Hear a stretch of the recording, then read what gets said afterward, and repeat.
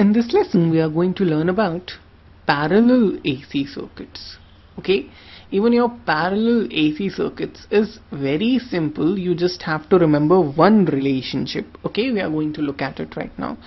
You know, in a DC circuit, if you have set of parallel resistors, okay, if you have these three set of parallel resistors across your terminal AB, okay, let's just say this is your R1, this is your R2, this is your R3, okay.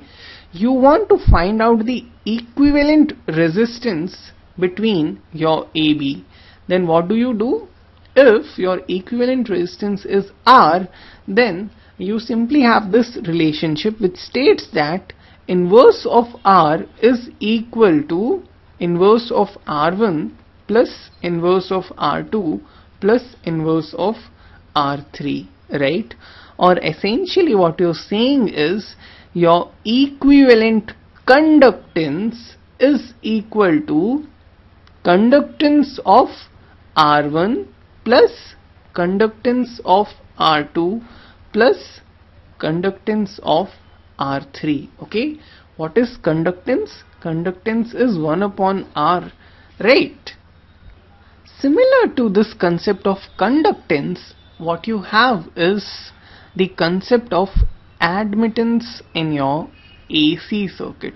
Okay, so basically in any AC circuit, if you have set of parallel impedances, then your net admittance is simply your admittance due to your impedance 1 plus admittance due to impedance 2 plus admittance due to impedance 3. Okay, learn it this way.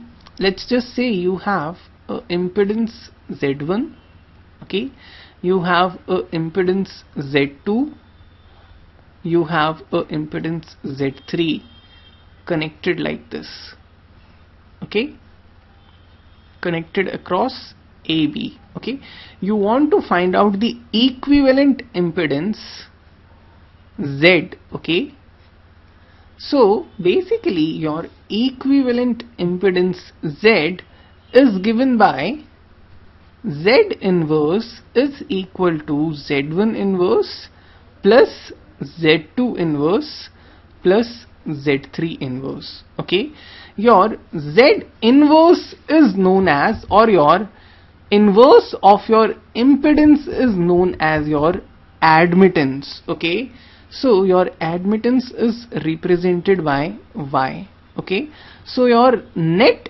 admittance across AB is given by admittance due to Z1. What is Y1? Y1 is simply inverse of Z1, okay, plus admittance due to Z2.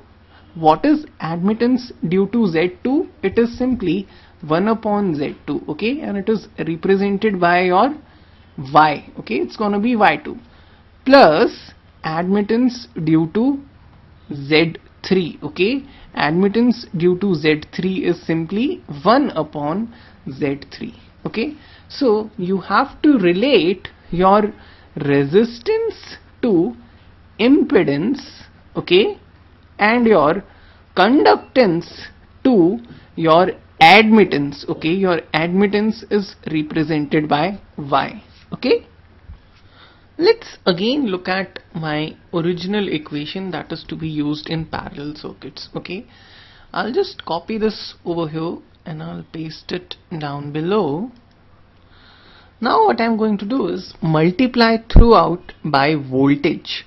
Okay, so I have a V over here, I have a V over here, I have a V over here, I have a V over here. Okay, this basically means that I have V upon Z, right? V into Z inverse is V into 1 upon Z, which is V upon Z, right?